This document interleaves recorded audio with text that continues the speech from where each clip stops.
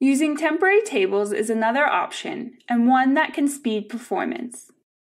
In this lesson, you will learn what they are and how they work. Temporary, or temp, tables are short-lived storage.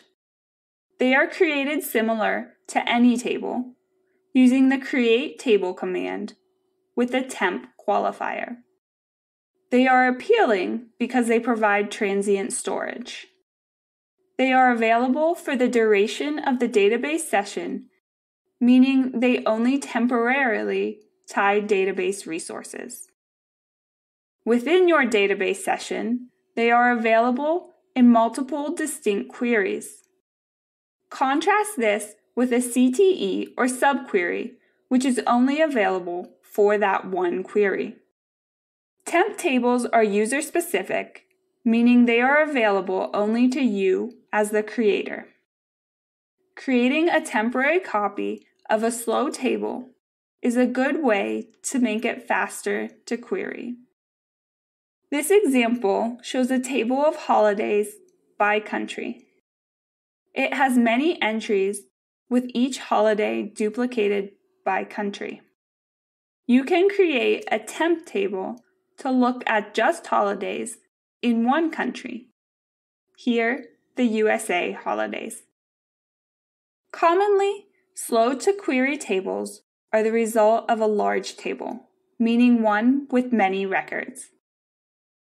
As shown here, the prior slide's World Holidays table has about 500,000 rows. The temp table of just the USA holidays has only 25. Creating the USA temp table will be slow because you create it by querying the large World Holidays table. However, it is then stored in memory for the duration of the database session. Queries referencing this USA table will subsequently run faster than those referencing the underlying World Holiday table. Sometimes base table slowness is because the table is actually a view. Views are similar to tables with one key difference. Tables contain data. The data is materialized and available. Views contain the directions to data. A view calls an underlying SQL query that runs to populate the results. This is the power of temporary tables. They can materialize a view, bypassing the need to run the underlying SQL query with each reference. As shown here, the World Holidays data is actually a view that is loaded by pulling data from 195 underlying country tables.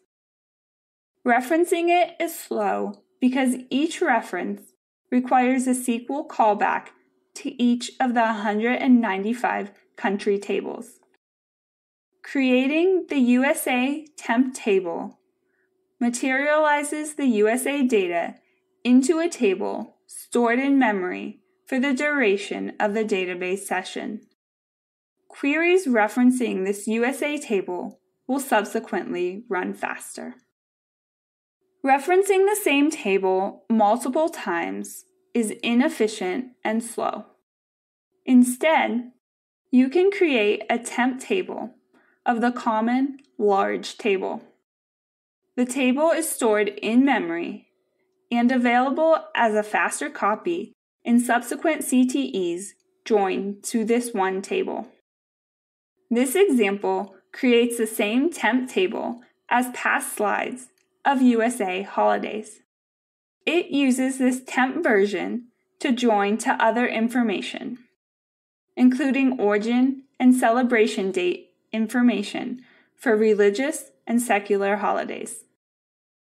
Finally, it is good practice to add the analyze function after the table creation, as seen here in line 6.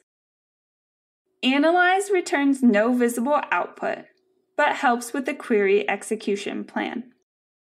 Recall that a SQL query is the order you provide a waiter.